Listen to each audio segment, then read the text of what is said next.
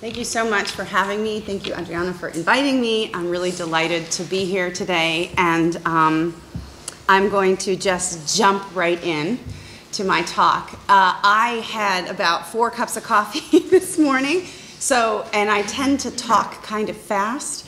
So if I start going really fast, just wave your hands at me, and I'll try to slow down. But I know this is a personal problem that I have. When I get excited, I tend to talk really quickly. So my talk today is The Left Side of History, Remembering the Victims of Communism After the Crises of Capitalism. And probably I don't need to do this here, but when I give this talk to other audiences, I have to start with a little bit of a history lesson about Bulgaria. So I just want to start by pointing out that in January of 1941, Prime Minister Bogdan Filov signed the Law for the Protection of the Nation, which was a package of anti-Semitic laws that severely limited the rights of Bulgaria's Jewish population. On March 1st of 1941, King Boris signed the tripartite pact with Bogdan Filov as prime minister and entered the Second World War on the side of Nazi Germany. So you see here a very nice map. This is really helpful when I give this talk to American audiences who don't know very much about World War II in the Balkans. Hungary, Romania, Bulgaria obviously were all German allies and participated in the invasion of the Balkans in April of 1941. This is an English translation of warrant number 127 of the Council of Ministers. And what this shows here, and I don't actually have a little pointer, but it's important to pay attention to the attending ministers, Bogdan Filov, Peter Gabrovsky, Boris Iostov, and others. This is a warrant that approves the deportation of up to 20,000 Jews inhabiting the recently liberated territories, which are those in Thracian Greece and Macedonia and Bulgarian-occupied Serbia. This is also an English translation of a warrant from Petr Gabrovsky, who at the time was the Minister of Interior Affairs of Bulgaria. It is signed personally by Petr Gabrovsky, and it is commissioning the Commissar for Jewish Affairs in Bulgaria to deport the Jews from the recently liberated territories. Now, for a long time, there was some debate as to whether the Germans were responsible for these deportations or whether it was the Bulgarians. This debate was recently settled by some documents found in the German archives. The Bulgarians actually submitted a bill to the Germans for the cost of the deportations. And what you can see here is 2 ordinary trains on their way to Treblinka. The picture below shows that this included 197 children which were deported from these recently liberated territories. We also know from Bogdan Filov's personal diary that after the assassination of Hristo Lukov, who was a very nationalist leader in Bulgaria, supposedly by a 19-year-old Jewish communist girl, that Filov and Gabrovsky, the Minister of Interior, decided, even though they weren't 100% sure that the communists were to blame for this assassination, that they would use the assassination to step up, and these are his words, repressive measures against both the Jews and the communists. Now, it's important to understand that in Bulgaria, because Bulgaria was allied with Nazi Germany, the situation for ordinary non-Jewish Bulgarians was actually not that bad. And so the only people who were actually standing up in defense of the Jews in Bulgaria in the early period were, in fact, the communists. This is a July 1943 article from the newspaper The Workers' Cause. I've translated it here. And this is following the deportation of the Bulgarian Jews from Sofia. So they were deported from Sofia into the provinces. And at that point, it was unclear whether from the provinces they would then subsequently be deported to Treblinka as well. And this newspaper article reads, "It is the patriotic duty of every Bulgarian to unite in a powerful campaign in defense of the Jews. which will embrace all democratic and patriotic forces in this country and prevent the materialization of the intentions of the king, the government, and the remaining agents of Hitler in this country. We warn you that the problem of the deportation of the Jews from the country is not precluded. The government was obliged to put it off for the time being, but under favorable circumstances, it will try to fulfill its criminal intentions. The latter can be prevented only with a consistent, bold, and persistent struggle. With joint efforts and decisive actions, the fascist beast will be crushed. Now, the book that I've just written is an intimate history of a family of Bulgarian partisans, non-Jewish, and the British SOE officer, Special Operations Executive Officer, Frank Thompson, who was sent in to help them in January of 1944. And what I try to do in this book is to look at the individual actions and motivations of this family of partisans, a sister and 3 brothers and a father, as well as the British officer who was parachuted in 1944. Because, as I pointed out earlier, if you were not Jewish, the only reason to really fight against the Nazi-allied Bulgarian monarchy was mostly because of your convictions as a communist. And in fact, the vast majority of partisans in Bulgaria who fought during the Second World War were themselves communists. So, Major Frank Thompson was an Oxford-educated classicist. He spoke 9 languages. He fell in love with Iris Murdoch in the 30s, and she convinced him to join the Communist Party of Great Britain. He signed up to fight in World War II 2 days before the official British declaration of war. And even though he was a student and was not going to be called up for service until his 20th birthday, he enlisted at the age of 19 because he wanted to fight. His parents, both Oxford, well-known Oxford academics, tried to reverse his enlistment, as did Iris Murdoch, but he insisted. And he spent much of the war fighting in North Africa, in the Middle East. He participated in the Sicilian landings in Italy. And after Sicily, he decided that he wanted to go to the Balkans. He spoke Bulgarian, he learned Serbo-Croatian, and he also spoke Greek. But he decided he didn't like Churchill's policies in Greece, so he decided that Bulgaria was where he wanted to go. He went in for parachute training in Cairo, and in January of 1944, he was dropped into Bulgarian-occupied Serbia near Trun. He spent all of the winter, the remaining part of the winter and the spring, with the Bulgarian partisans in and out of enemy territory. And in May of 1944, his partisan brigade was ambushed and captured. Frank Thompson was a uniformed British officer, and as such, he should have been held as a prisoner of war under the Geneva Convention. He was held for several weeks, and then for reasons which still remain mysterious, he was taken out and shot, and his body was thrown into a ditch. In contradiction, of course, to the Geneva Convention. The family of partisans that I was interested in starts because of my interest in Elena Lagodinova. She was the youngest female partisan fighting in Bulgaria. She was 11 when she became a yatak, which is a helper to the partisans, and 14 when the gendarmerie burned down her house and she ran into the Pirin Mountains and took up arms against the Bulgarian allied government. Her 2 older, she had 3 brothers, Boris and Konstantin Lagodinov. Konstantin has an amazing story himself. They were also partisans fighting in the mountains. And the middle brother, Asen Lagodinov, was also a very active youth leader, communist youth leader. In 1943, as partisan activity increased, the Bulgarian interior minister at that time, a guy called Hristo Dochev, who you'll hear about in a little bit, Docho Hristov, sorry, put a 50,000 leva bounty for the head of any partisan. And so during this time, ordinary Bulgarians formed hunting parties and went up into the mountains to find partisans so they could cut off their heads and turn them in for the reward. Asen Lagodinov, unfortunately, was one of those who lost his head.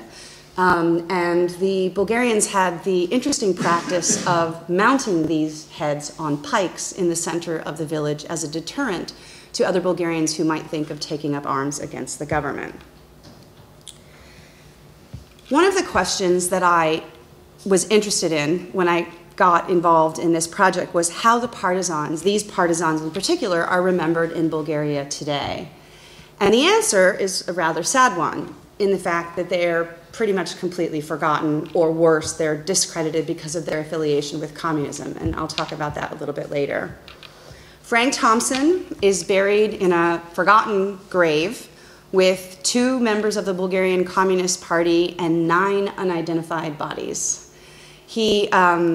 His remains were interred in Bulgaria, and for a while during the communist period, he obviously was a bit of a local hero. There was a train station named after him. There's a street in Sofia named after him. But for the most part today, he's pretty much completely forgotten. Asen Lagodinov, again, during the communist period, was celebrated. There were many statues to him around, especially Rezlog, his hometown. But interestingly, even though he was killed in 1944, fighting against, as I said, the Bulgarian monarchy that was allied with Hitler, all of his statues were torn down or defaced after 1989 for the simple reason that he was a communist. And here you have the family basically went around the region and collected as many of these statues as possible, and they're sitting in a yard. This is a picture from last month. This is Elena Lagodinova, who is now 85. The Draga in the middle is the widow of Kostadin Lagodinov, who died at the age of 98 in 2011. And to the left is the 91-year-old Boris Lagodinov. Again, for the most part, they're forgotten or they're vilified by Bulgarians because, again, of their affiliation with the Communist Party. And in fact, Elena Lagodinova herself has spent much of the last 25 years in total isolation. So how are the victims of communism remembered? And this is the important shift in my talk. I'm happy to answer more questions about the families in the question and answer period, but now I want to shift to the larger issue of historical memory. So I'm going to read you this article that I came across in the Sofia Globe, which is an English language newspaper, from 2013. Bulgaria honors memory of victims of communism. Vice President Margarita Popova was among those attending a ceremony on February 1st, 2013, in honor of the memory of victims of Bulgaria's communist era, an event held annually on the anniversary of the sentencing to death of 147 people by a kangaroo people's court. This holiday, by the way, was instituted in 2011 for the first time. Those killed on the orders of the People's Court included the 3 regents during the time of the then boy king, Simeon II, 22 former cabinet ministers, 8 royal advisors, 67 members of parliament, and 47 generals and senior officers, including the commanders of all armed forces. At the hands of the Communist People's Court, Bulgaria's former political and military elite was liquidated at a single stroke. Now, the Associated Press picked up this story and sent it out on the newswire. And again, what's remarkable about this is that it gets replicated over and over, particularly in the United States. Bulgaria honors victims of communism. Bulgaria holds vigils in memory of victims of communism. The text is relatively similar. This is Fox News. The Washington Examiner, a conservative newspaper, Bulgaria honors victims of communism. Now, for me, as an American, what I think is particularly interesting about these news stories is nowhere in any of these stories is it mentioned that Bulgaria was allied with Hitler during World War II. Nor is it mentioned that the generals and the leaders of the armed forces were those who were in fact in some ways responsible for the deportation of the Jews from, the liberated territories. Bulgaria bows to victims of communism. This celebration has been held again in 2014 It was again held this year in 2015 with a similar type of language. Nowhere is it mentioned who these victims of communism are. This picture that you see is the wall of the monument to the victims of communism in Sofia. This is the wall that was erected in 1999 during the period of a pro-US government. And I'm going to read you the text, which is in Bulgarian here on the left. It's translated here. This was text that appeared on the virtual Victims of Communism monument, which was set up in 2009. Bow before this wall, fellow Bulgarians. It contains the suffering of our people. This memorial has been erected for our compatriots, victims of the communist terror, those who lost their lives, those who vanished without a trace, those who were shot by the so-called People's Tribunal. It commemorates the concentration camp prisoners, the political prisoners, those who were interned, those subjected to political repression, and their ill-fated families and relatives.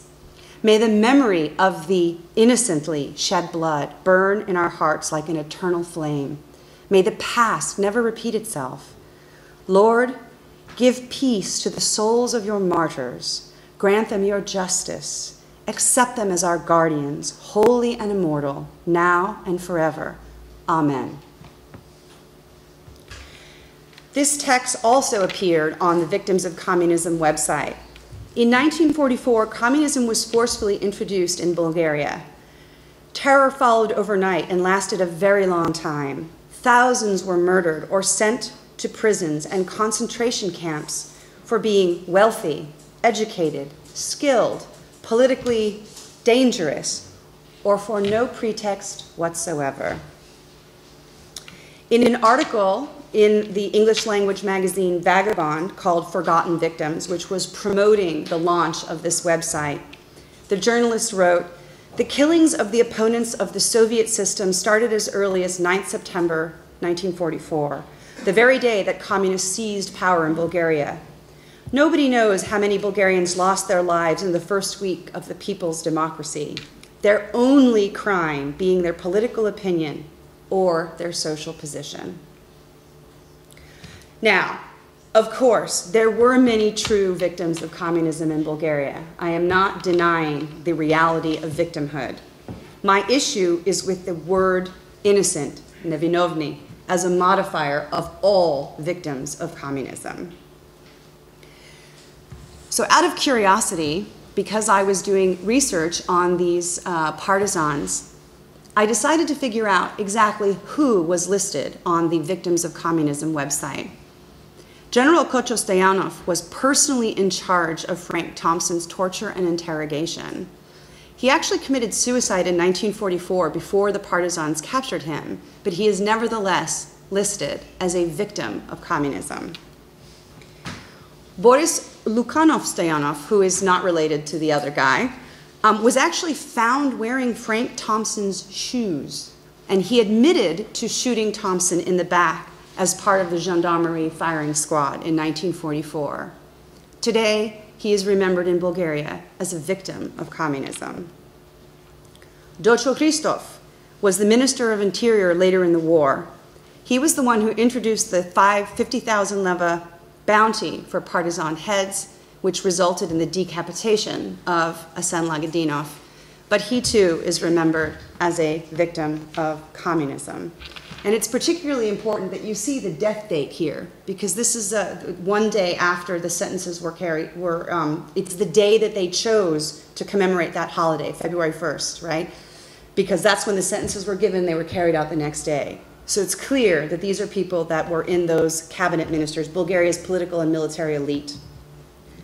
Bogdan Filov, the Prime Minister of Bulgaria from 1940 to 43, who signed the Tripartite Pact on March of 1941, is remembered today as a victim of communism. Petr Gabrovsky, whose signature is on the deportation orders and was responsible for the deportation of over 11,000 Jews from the newly liberated territories, is remembered today as a martyr, as a victim of communism in Bulgaria. Another victim of Bulgaria who was not technically a victim in the literal sense was General Nikola Zhekov. And here somebody has actually highlighted his name in white on the wall in Sofia.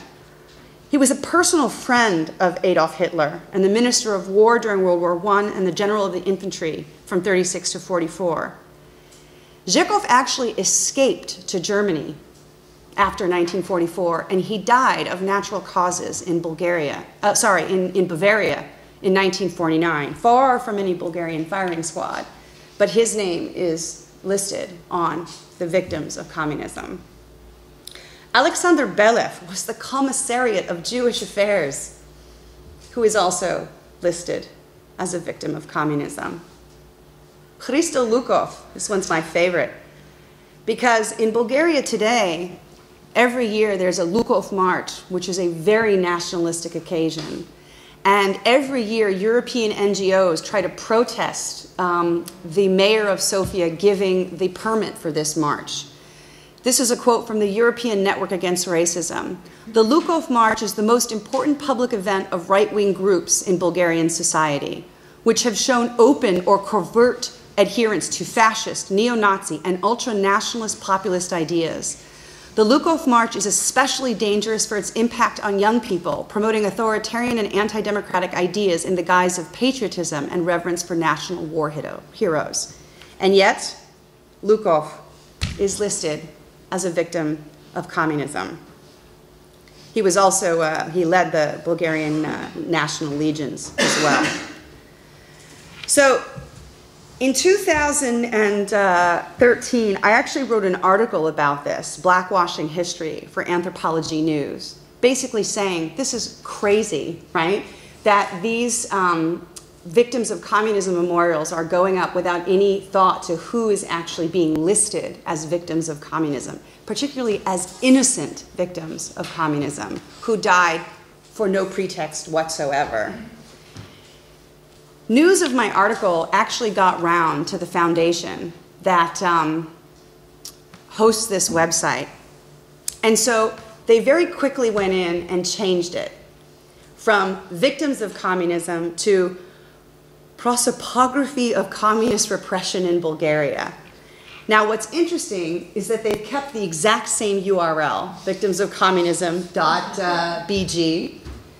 Some of the text that I quoted, they removed because they realized that it was a little bit problematic. However, they did not remove any of the names. Bogdan Filov is still listed as a victim of communism. Hristo Lukov is still listed as a victim of communism. Any of you who are online could go to this website right now. Petr Gabrovsky is still listed as a victim of communism. So the question is, why is this happening now? As I said, this holiday was instituted in 2011. So it's a relatively recent vintage in Bulgaria. And the website was put up in 2009. This was a question that really bothered me because it seemed as if there was something larger politically going on.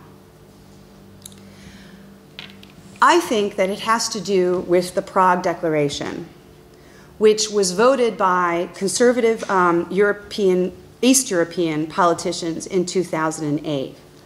And the demands of the Prague Declaration included the creation of a supranational Institute for European Memory and Conscience, as well as increased support for memorials, museums, and national historical institutes charged with investigating the crimes of communism in 2008.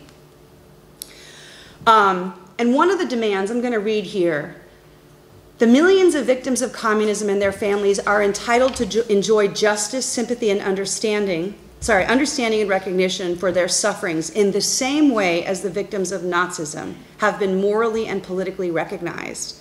And that there should be an all-European understanding that many crimes committed in the name of communism should be assessed as crimes against humanity in the same way that Nazi crimes were assessed by the Nuremberg trial. Now, this is a sweeping platform. It asks for the revision of history textbooks. It asks for reparations. It asks for a lot of things. It also created there's a European Day for the remembrance of the victims of Nazism and Stalinism, which has been celebrated since 2008. This Platform of European Memory and Conscience was in fact created in 2011 by conservative Central European politicians to promote the two totalitarians narrative, equating the crimes of communism with those of Nazism. On January 20th of 2012, the 70 Years Declaration was presented to the President of the European Parliament. This was signed by 70 members of European Parliament, rejecting all, quote, attempts to obfuscate the Holocaust by diminishing its uniqueness and deeming it to be equal, similar, or equivalent to communism as suggested by the 2008 Prague Declaration. I was also just at a conference in Bucharest a few weeks ago, sponsored by the United States Memorial Holocaust Museum, and I understood from the director that the Holocaust Museum has also come out against the Prague Declaration. Seamus Milne, writing in The Guardian at the time that these debates were taking place, said the rewriting of history is spreading Europe's poison. And I quote, the pretense that Soviet repression reached anything like the scale or depths of Nazi savagery, or that the post-war enslavement of Eastern Europe can be equated with wartime Nazi genocide, is a mendacity that tips towards Holocaust denial. Now, I want to come back to this quote. In 1944, communism was forcefully introduced in Bulgaria. Thousands were murdered or sent to prison and concentration camps for being wealthy, educated, skilled, politically dangerous, or for no pretext whatsoever. Now, I think the use of the term concentration camps is also very interesting here. But I want you to look at the sponsors. The America for Bulgaria Foundation, the American Research Center in Sofia, and a few individuals. So where is the money coming from? It turns out, not surprisingly, that conservative politicians in Germany and the United States are behind these virtual memorials. So you see here the Konrad Adenauer Foundation. And if you look a little bit back behind the American Research Center in Sofia, you will see that their project has been funded by the America for Bulgaria Foundation. The America for Bulgaria Foundation, if you look at their history, was actually a project of USAID from the State Department that goes back to the first Bush presidency and seed money that was sent into Eastern Europe to essentially make Eastern Europe more pliable for American businesses and to promote democracy. In fact, if you look at the America for Bulgaria Foundation, much of what they've done is to make a lot of money off of selling Bulgarian mortgage products for their homes and privatizing pension plans. Also involved in this American memorialization of the victims of communism is the Victims of Communism Memorial Foundation, which was also launched in 2009. It is one of the two American members of the Platform for European Memory and Conscience. Not surprisingly, perhaps, once again, if you look at who's behind the Victims of Communism Memorial, and there's a Victims of Communism Museum that's online, what you see, in fact, is that they are largely transnational corporations, like Lockheed Martin, an arms manufacturer, Pfizer's Pharmaceuticals, Philips International, you may know, the Washington Times. Many exile organizations in the United States and Vietnamese Americans are also participated. And I think very interestingly, for those of you who know the American political scene, the Heritage Foundation, which is one of the most right-wing think tanks in the United States, are behind these Victims of Communism memorializations. So what effect is this having on the political discourse in Eastern Europe more broadly? Now, I know the Bulgarian case very well, and so here I'm just going to gesture to some larger implications, I think, of the Prague Declaration and the twin totalitarianisms discourse, which has become completely accepted in Germany, for instance, where I'm currently based. So 3 weeks ago in Bucharest, I heard an amazing paper about the acquittals of Radu Dinilescu and Gheorghe Petrescu, who were two Romanian war criminals involved in the deportation of Romania's Jews to Transnistria, who were rehabilitated, actually acquitted by the Romanian Supreme Court. The cases were initiated by, not surprisingly, their grandchildren who wanted to get some of the property back that was nationalized. And the young lawyer who gave this paper suggested that there might have been some palm greasing going on behind the scenes. But because this was a decision of the Romanian Supreme Court, it cannot be reversed. And so these two men are now fully acquitted of their crimes. And the technical aspects of the case are very interesting because if you're interested in the legal question, it had to do with the legitimacy of the court that convicted them, which is also what happened in Bulgaria in 1996 when some of, in fact, the death sentences of Bogdan Filov and Peter Grabowski were also overturned on legal technicalities. In Hungary, yet another Nazi ally during World War II, last summer they built this amazing monument at the one end of Freedom Square. I don't know if anybody has seen this. This is the symbol of Hungary. This is the Archangel Gabriel holding this orb, right? And it's being swooped down upon by this iron eagle. And if you look at the cuff of the eagle on its, what do you call it, talon, it says 1944. And this is symbolic of Hungary's victimhood in the face of Nazi aggression. There's an amazing counter-protest that has spontaneously arisen. Many Hungarians are very angry about what they see as state-level Holocaust denial on the part of the Orbán government. And this is a very heated debate right now within Hungary. Right across the park from this new monument is the old Soviet War Memorial. And when I happened to be there for a talk in the fall, there was this was a small gathering of people. They were getting ready to have a protest to demolish the Soviet War Memorial, which I don't think they can because it's actually a grave, right? But interestingly, just last month, Bálint Homan was rehabilitated. This was a Hungarian academician who had very extreme anti-Semitic views. And again, this was a decision of the court based on legal technicalities.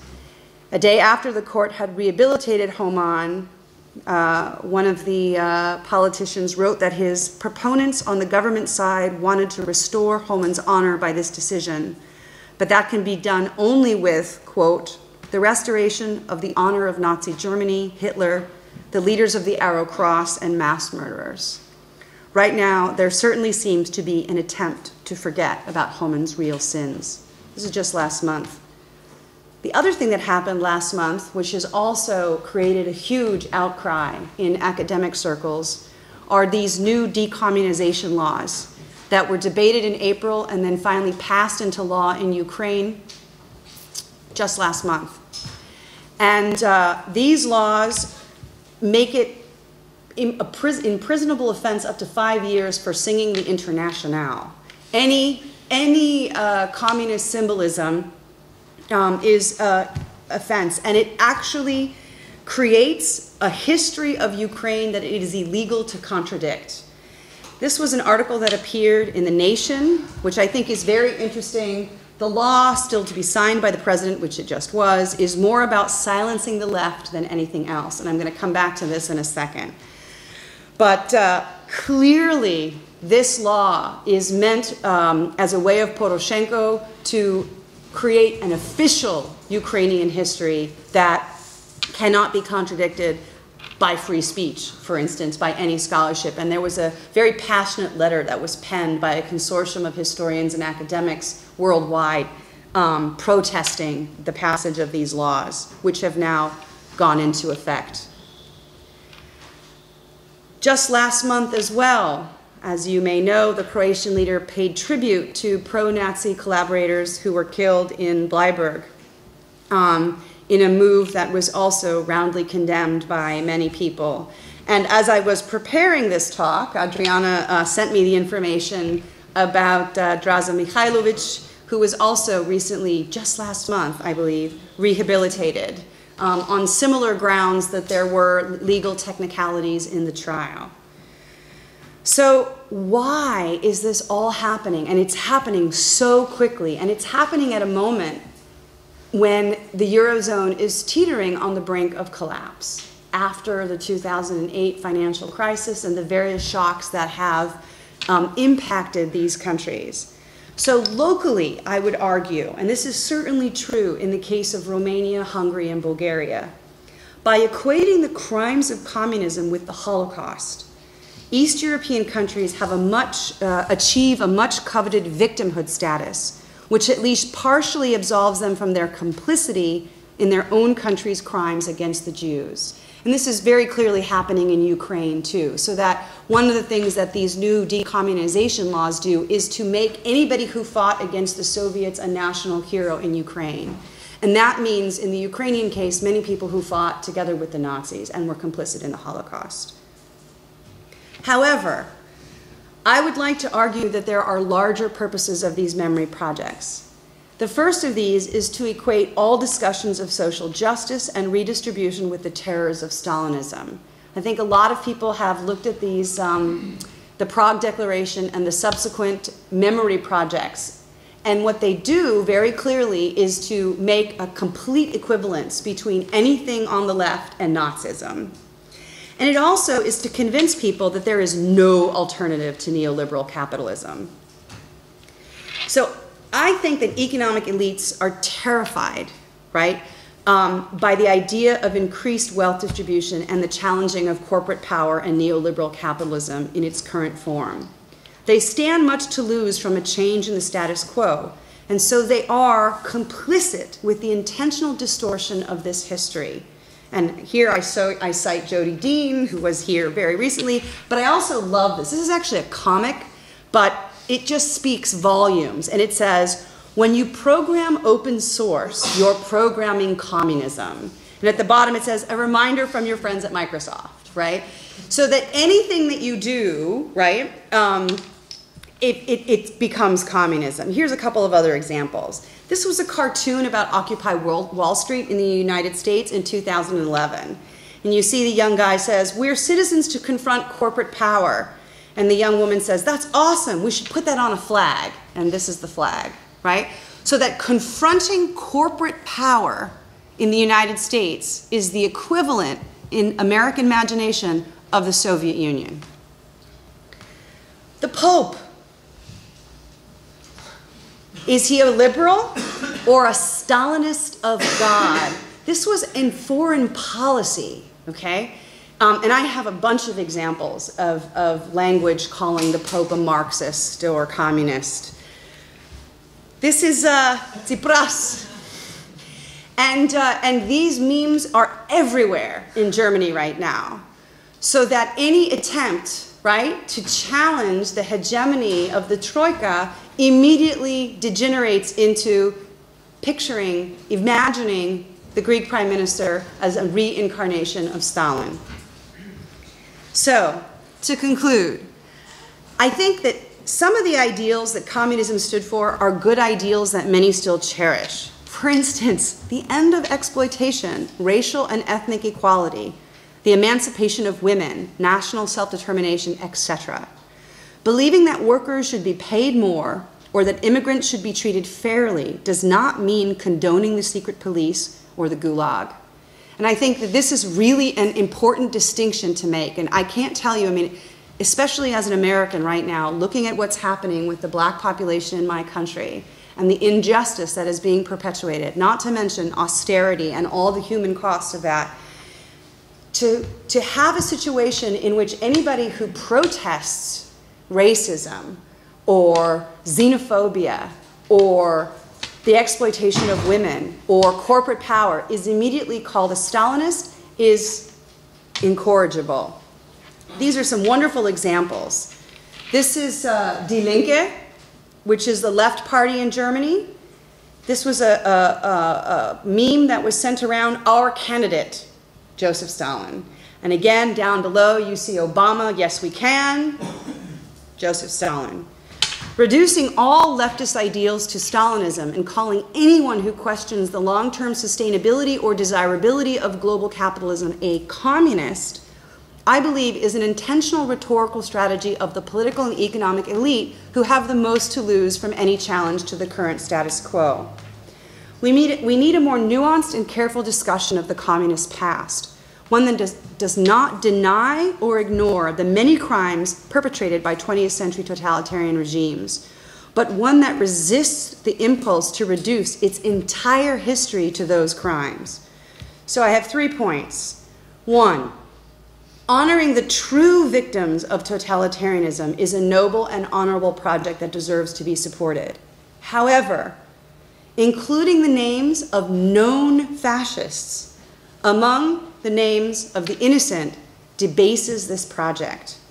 And therefore, I believe that memory projects like these are more about perpetuating anti-communist sentiment, and here I mean anti-left broadly, than about truly honoring those people who were victims. Thank you for your attention.